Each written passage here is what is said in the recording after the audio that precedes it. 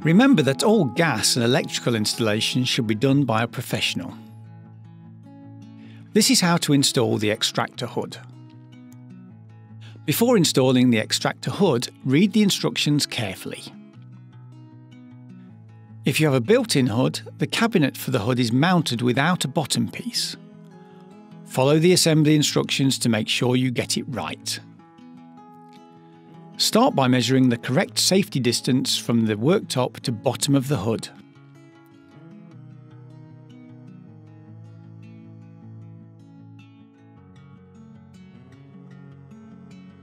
Use the template that comes with the assembly instructions and make the holes for correct placement. Install the top piece.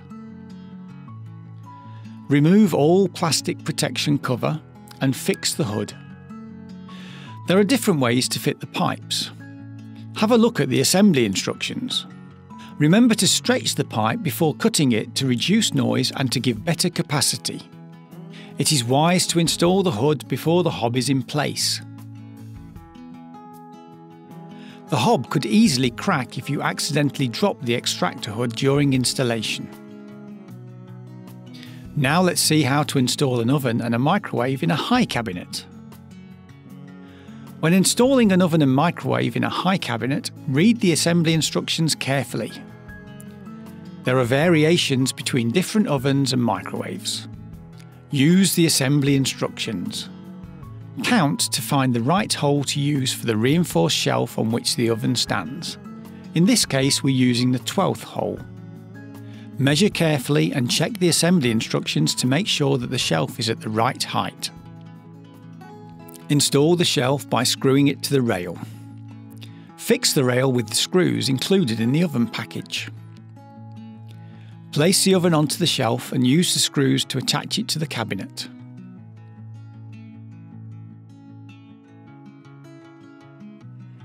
It's now time to install the microwave. Read the assembly instructions carefully to calculate where to place the shelves for your microwave. There can be variations between different models. Add the shelf above the oven. With some microwaves, you need to install spacers before placing them on the shelf. This is in order to get the right distance between the microwave and the oven. Place the microwave onto the shelf and use the screws to attach it to the cabinet. Now we'll see how to install an integrated dishwasher. Some countries' laws and regulations state that customers should use a protection shield for leakage. First, there are different ways of installing the dishwasher depending on your model. Read the assembly instructions carefully. Place the dishwasher under the worktop. You need to install the cabinet fronts before attaching it to the cabinets. Adjust the height of the legs at the front and at the back. Make sure the dishwasher comes all the way up to the worktop. There are various solutions for how to fit water pipes and electrical cables. Here, we fit them into the cabinet next to the dishwasher. Time to put the fronts onto the machine. There are several ways to do this, depending on the dishwasher type and how many fronts will cover the machine. Here, we use a fully integrated dishwasher and 2 drawer fronts. First, connect the fronts. As in the assembly instructions, ensure the stability and rigidity of the fronts by using both the pre-drilled holes and by making 2 to 4 more holes. There are enough screws for that in the package. Next, put on the sliding fittings. Mount the fronts on the dishwasher. Use a protection strip. Place this on the underside of the worktop. Finally, align the dishwasher at the front by adjusting the height of the legs.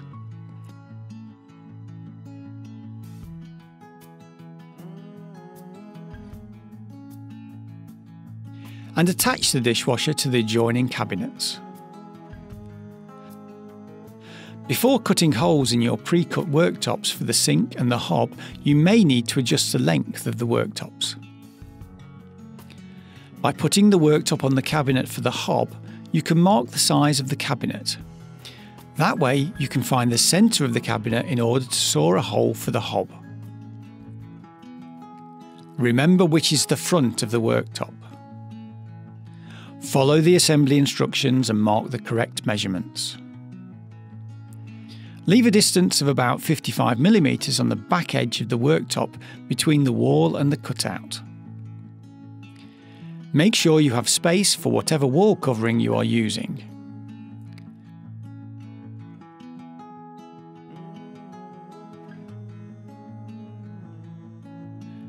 Seal the cut edge of the worktop with silicone.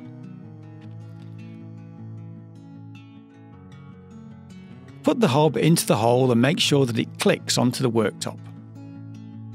The installation for a gas hob is different. Follow the assembly instructions carefully. If you have a door or drawer under the hob instead of an oven, the base cabinet needs a hob separator. The hob separator allows you to have a drawer immediately under the hob. Follow the same procedure for installing the sink. Read the assembly instructions carefully before you start. After customising the length of the worktop and indicating where the sink will sit in the worktop, put the worktop upside down and trace the outline of the sink on the surface. Draw the correct measurements for the cutout area and cut out the space.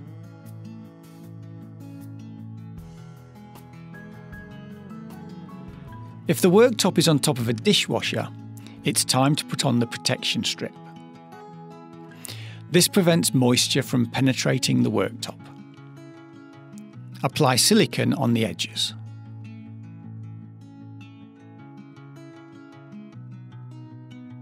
Place the clips and screws onto the sink. Put the sink into the worktop. Fasten the screws. And put the worktop in place. Here's how to install the water trap according to the assembly instructions. The water supply can come from the floor or the wall.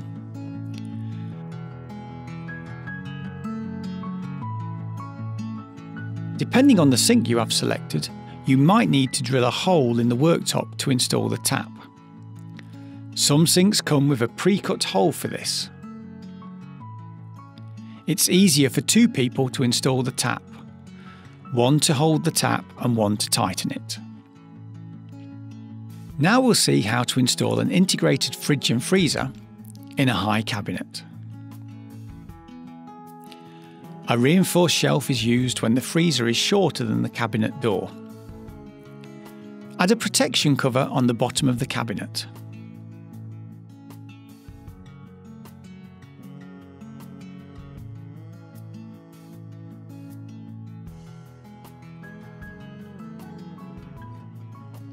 Check the assembly instructions and measure where to place the upper shelf to which the fridge needs to be fastened.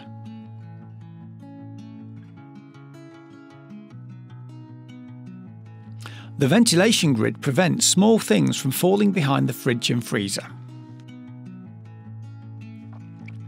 Time to get the cabinet doors in place. Fasten the 95-degree hinges.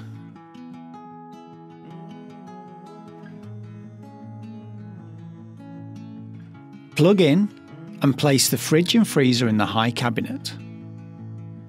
Fasten the appliance to the upper and bottom shelf and to the cabinet wall. Connect the appliance doors to the doors of the cabinet and finish with the protection cover.